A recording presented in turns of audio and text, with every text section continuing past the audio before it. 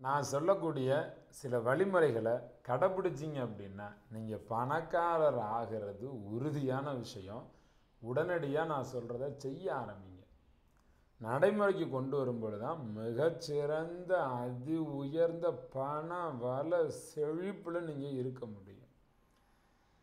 உங்களோட பர்ஸு, உங்களோட பாக்கெட்டு, நீங்கள் பணம் வச்சுருக்கக்கூடிய இடம் எப்போவுமே ரொம்ப ஒரு பெரிய அளவில் இருக்கணும் அப்படின்னு நினைங்க. பர்ஸு கொஞ்சம் பெரிய அளவில் இருக்கணும். பர்ஸுன்னா பர்ஸில் இருக்கக்கூடிய பணம் பெரிய அளவில் இருக்கணும். அதனால் பர்ஸு பெரிய அளவில் இருக்கும். பணம் அதிகமாக வச்சிங்கன்னா பர்ஸு குண்டாக இருக்கும். பர்ஸை காலியாக வச்சுக்க கூடாது. பாக்கெட்டை காலியாக வச்சுக்க கூடாது.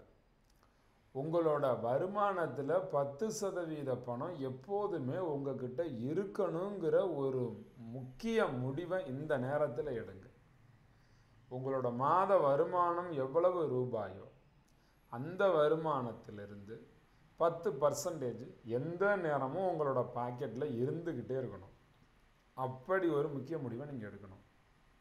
இள வயதில் பணக்காரராக மாற முடியுமா? முடியாதா?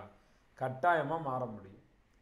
ரொம்ப இளம் வயதில் நீங்கள் பணக்காரராக மாற முடியும். எப்படின்னா, பணத்தை கையாளக்கூடிய விதத்தை தெரிஞ்சுக்கிறதும், இந்த எக்கனாமிக் வேர்ல்டில் இருக்கக்கூடிய பொருளாதார தந்திரங்களும் பொருளாதார தத்துவங்களையும் நீங்கள் உண்மையாக புரிஞ்சு பண நடவடிக்கைகளில் கவனத்தை செலுத்தும் பொழுது, பணத்தை பற்றி முழுதாக புரிந்து கொள்ளும் பொழுது நீங்கள் இளம் வயதில் மிகச்சிறந்த பணக்காரராக மாற முடியும். ஒரு 10% தான். நீங்கள் ஒரு 10,000 சம்பாதிக்கக்கூடியவராக இருந்தீங்கன்னா ஒரு 1000 ரூபாயை எப்போதும் உங்ககிட்ட நீங்கள் வச்சுக்கிட்டே இருக்கணும். எந்த நேரமும் உங்ககிட்ட அந்த மணி பேலன்ஸ் இருந்துக்கிட்டே இருக்கணும்.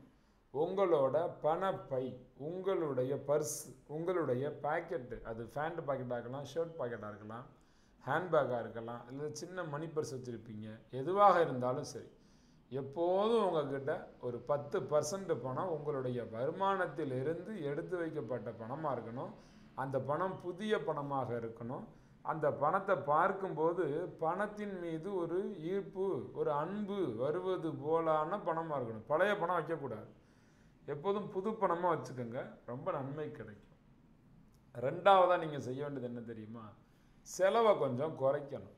நீங்கள் செலவை குறைச்சாலே அந்த 10% பணத்தை எப்போதுமே நீங்கள் உங்கள் கூட வச்சுக்க முடியும். காரணம், எதுக்காக அந்த 10% பணம் நீங்கள் வைக்கணும் அப்படின்னா, பணத்தை ஈர்க்கும். பணம் நம்மக்கிட்ட இருக்கும் பொழுது அது ஒரு புதிய பணத்தை நம்மக்கிட்ட கொண்டு வரும். நம்ம என்ன பண்ணுறோம் அப்படின்னா, வறட்சி தன்மையில் நிறைய நேரத்தில் நம்மளே வச்சுருக்கிறோம். அதனால தான் பணமும் நம்மளை விட்டு விலகி போகக்கூடிய தன்மையில் இருக்குது. பணத்தை ஈர்க்கும். சம்பாதிக்கிற பணத்தில் கொஞ்சம் நம்ம ஒவ்வொரு நிலைமையிலையும் யோசித்து கொஞ்சம் கொஞ்சமாக யோசித்து கூட நீங்கள் அந்த செலவுகள் தேவையா தேவையில்லையான்னு யோசிங்க. உடனே யாரும் மாற முடியாது. கொஞ்சம் கொஞ்சமாக மாறுங்க. நிறைய பேர் ரொம்ப மோசம் பண்ணுறீங்க.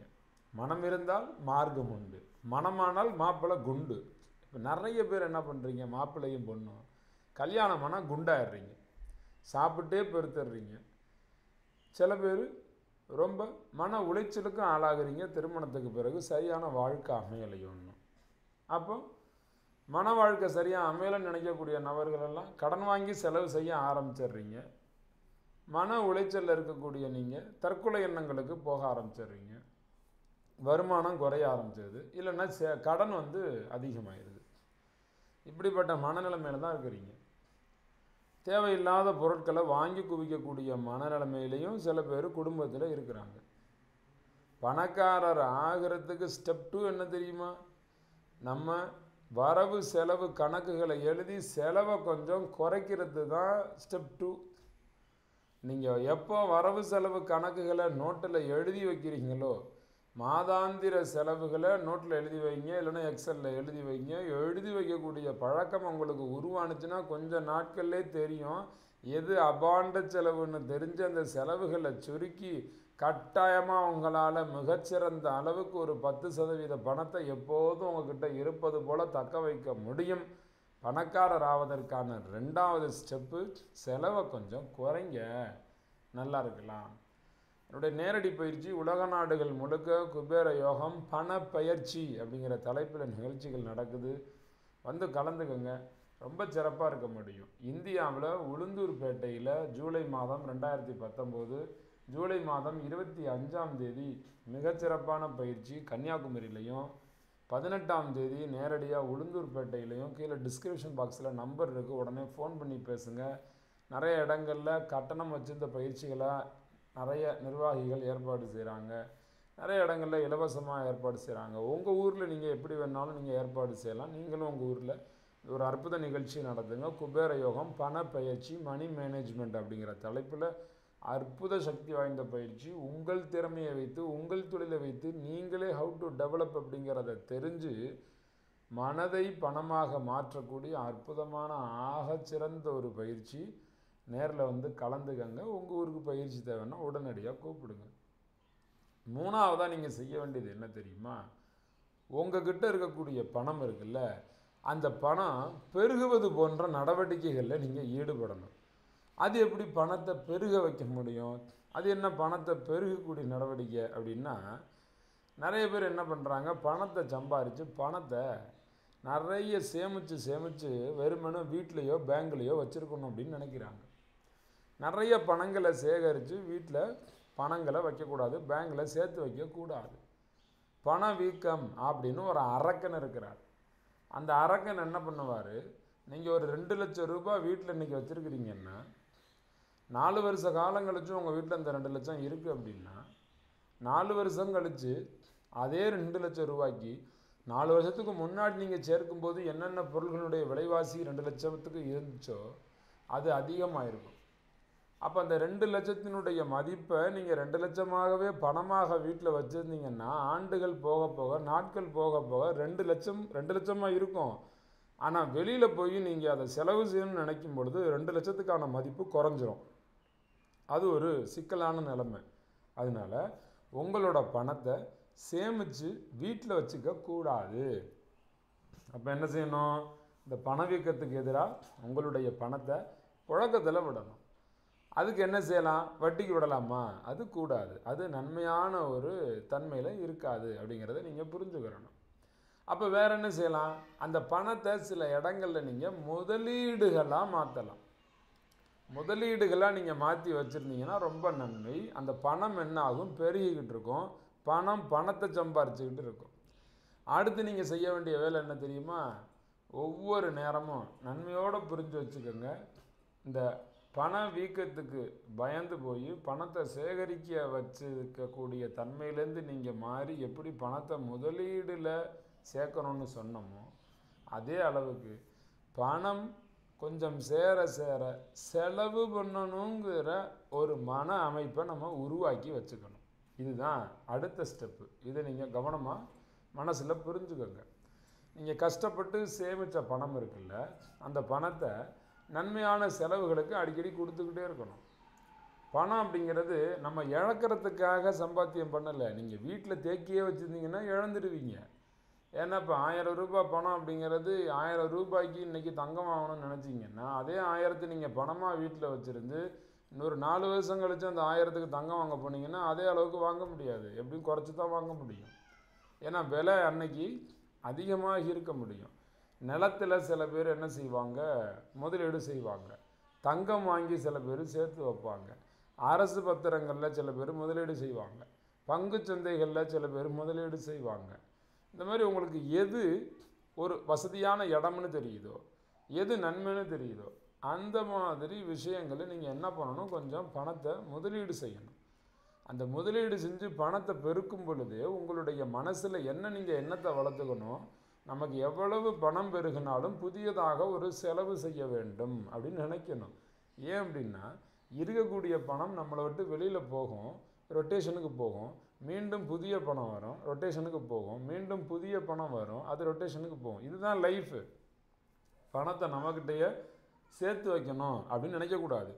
சம்பாதிக்கக்கூடிய பணமும் சேமிக்கக்கூடிய பணமும் நம்மிடம் இருக்கக்கூடிய பணம் எதுக்காக அப்படின்னு கேட்டிங்கன்னா, செலவு செய்கிறதுக்காகத்தான்.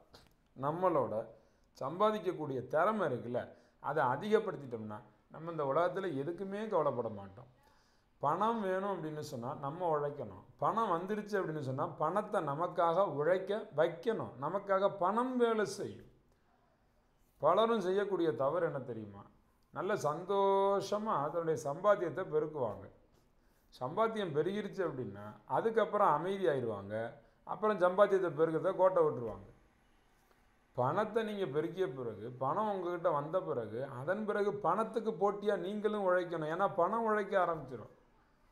பல நாள் போராடி உங்களுடைய வாழ்நாள் செலவுகளை குறைச்சி செல்வந்தர் ஆகுவதற்கான ஒரு வழியை நீங்கள் உருவாக்கி மிகச்சிறப்பான அன்புத்தன்மையோடு இந்த உலகத்தில் நீங்கள் வாழ ஆரம்பிச்சிட்டிங்க அப்படிங்கிறதே ஒரு பெரிய நன்மையான ஒரு விஷயம். இதை அடிப்படையாக வச்சு நீங்கள் செல்வந்தர் ஆன பிறகும் உங்களுக்கு சொகுசு வாழ்க்கை கிடைச்ச பிறகும் அதில் ஒரு சோம்பல் உருவாகிருச்சுன்னு வச்சுக்கோங்க, அப்புறம் திரும்பவும் என்ன ஆயிரும்? பிரச்சனை உருவாயிரும். நிறைய பேருக்கு வருமான எல்லைகளில் வேலை பார்த்து போர் அடிச்சிடும். வேலை பார்த்து போர் அடிச்சிச்சுன்னா அந்த வேலையை அப்டேட் பண்ணிக்கணும், வேலையில் ஒரு சிறு மாறுதலை கொண்டு வரணும், வேலையில் கொஞ்சம் வேகத்திறனையும் அதிகப்படுத்திக்கிட்டோம்னா அந்த வேலை நல்லாயிருக்கும். ஒரே வேலை பார்த்தா போர் அடிக்கும் தான். எந்த வேலையில் நீங்கள் அதிகமாக சம்பாத்தியம் செஞ்சீங்களோ, எந்த வேலையில் நீங்கள் அதிகமாக பணத்தை ஈர்த்தீர்களோ, அந்த வேலையை விட்டுட்டு வேறு வேலைக்கு போகலைன்னாலும் அந்த வேலையிலிருந்து கொஞ்சம் அப்டேட் பண்ணிக்கிட்டிங்கன்னா தொடர்ந்து இயங்கி கொண்டே இருப்பீர்கள். தொடர்ந்து உங்கள்கிட்ட பணம் வந்துக்கிட்டே இருக்கும். சில பேர் பாதியிலே விட்டுடுறீங்க, அதுதான் தவறு. அதனால் உங்களுடைய கனவுகளும் உங்களுடைய திட்டமிடுதல்களும் உங்களுடைய செயல்பாடுகளும் உங்களுடைய முன்னேறக்கூடிய மன எண்ணமும் ஒரு முறை கூட நிற்கவே கூடாது, சோர்ந்து போகக்கூடாது. உழைக்கிறதுக்கு ஆரம்பிங்க, முன்னேறுங்க, செல்வந்தராக மாறுங்க, மிகச்சிறப்பான தன்மையில் எப்போதும் ஆற்றல் கொண்டு இருங்க. என்னுடைய நேரடி பயிற்சிகளில் வந்து கலந்துக்கங்க. உங்களுடைய வாழ்க்கையில் ஒரு மிகப்பெரிய அற்புதத்தை நான் நிகழ்த்தி காட்டுறேன். எக்கனாமிக்கில் ஃப்ரீடம் லைஃப், உங்களுக்கு பொருளாதார சுதந்திர வாழ்க்கையை நான் உங்களுக்கு உருவாக்கி தர்றேன். உங்கள் திறமையை வைத்து உங்களால் நீங்கள் உங்களை பண பயிற்சி உள்ள நபராக நீங்கள் மாற்றிக்கொள்ள முடியும். சனிப்பயிற்சி கேள்விப்பட்டிருப்பீங்க, குரு பயிற்சி கேள்விப்பட்டிருப்பீங்க. இது பண பயிற்சி. நேரில் வாங்க. கன்னியாகுமரி, உளுந்தூர்பேட்டை, ஜூலை 2019. உங்கள் ஊர்களில் நிகழ்ச்சிகள் ஏற்பாடு பண்ணுங்கள். மிகச்சிறப்பாக எல்லோருக்கும் அன்போட நிறைய விஷயங்களை சொல்லி புரிய வச்சு எல்லாரும் இந்த உலகத்தில் பொருளாதாரத்தில் மிகச்சிறந்த நபர்களாக மாற்றி காட்டுவோம்.